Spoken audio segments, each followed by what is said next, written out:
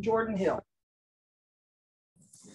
TJ, what did you see on the fourth overtime pass that you had going to Shed just as that play developed? And then just what's sort of the feeling after a game like this? I mean, a 4 overtime game, and, you know, it was so close coming down to the end.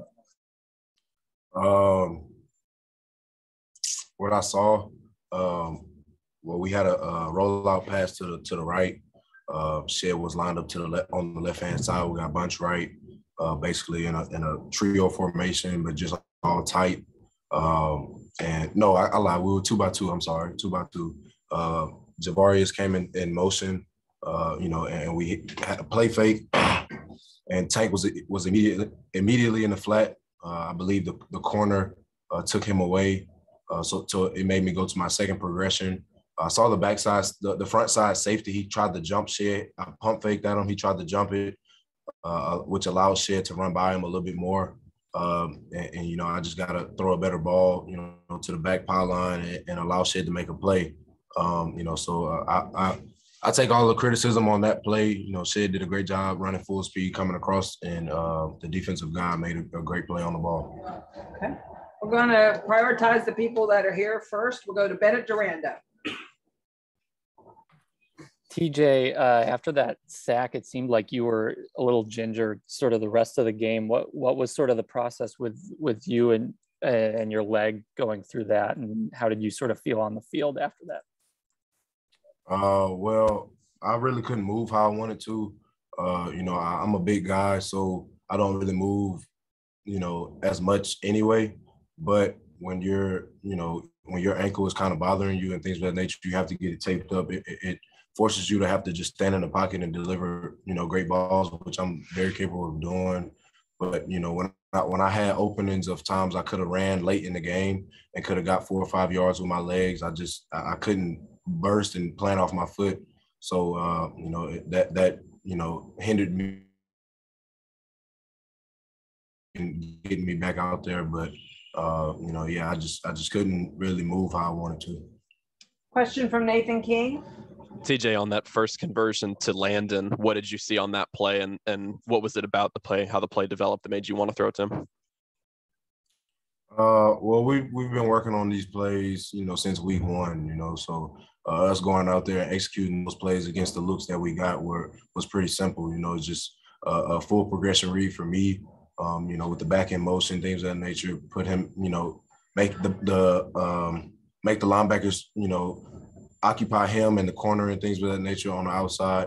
But Landon did a great job running a great route that we had been practicing all week, you know, and I put it in his area, and he made a heck of a one-hand catch. Question from Tobias Wilburn.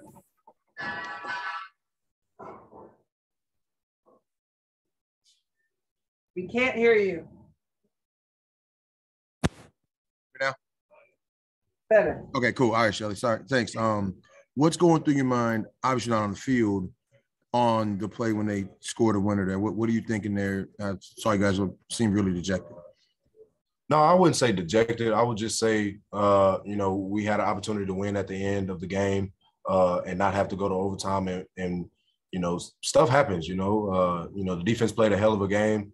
And in my mindset, after the touchdown, I was like, well, hell, let's go win the game on offense. Let's not put it in our defense hands to where they have to make a stop for us to win the game. And, you know, so we took it to overtime, and I think that was the best decision for us at the time. We only had, 24 seconds left.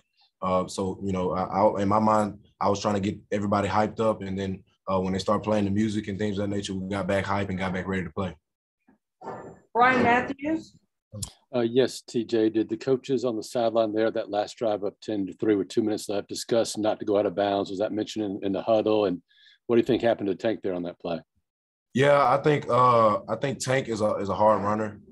You know, so he's fighting for every yard and every inch. I do believe he tried to go down at the end, but he realized he was too close to the sideline. So, you know, it was really nothing he could do. The defender did a great job of forcing him out of bounds. So that was a well coached up part by Alabama secondary to force Tank out of bounds.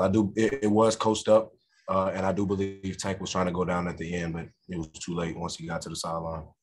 So the coach, sorry for follow-up. We will have 2 more here for TJ. Nathan King. TJ, what was your message to your guys on the sideline, just kind of as both teams were kind of slogging through it in the third and fourth quarter. How did you kind of keep your guys focused for the overtime periods? It was the same message we've been talking about all week. If we fight, we'll finish. And the guys did a great job, especially up front, fighting their butts off. Receivers did a great job catching the balls that came to them. Running backs did a great job pressing the hole. And like we've been talking about all week, a 4-yard run is a great run against this team. So as long as we kept pushing and kept fighting, then we'll finish. So I didn't have to really say much to the guys. They were already pumped up and ready to go. But they were happy that we were in this situation because we got to go out there and prove a little more about ourselves. And the last one for TJ is from Tobias Wilburn, and then we'll go to Derek Hall. It's about a 2-point that last 2-point conversion where obviously Bama gets the win. I know you weren't on the field, but what were you thinking as that happened, and what can you maybe use to maybe motivate you going forward from that?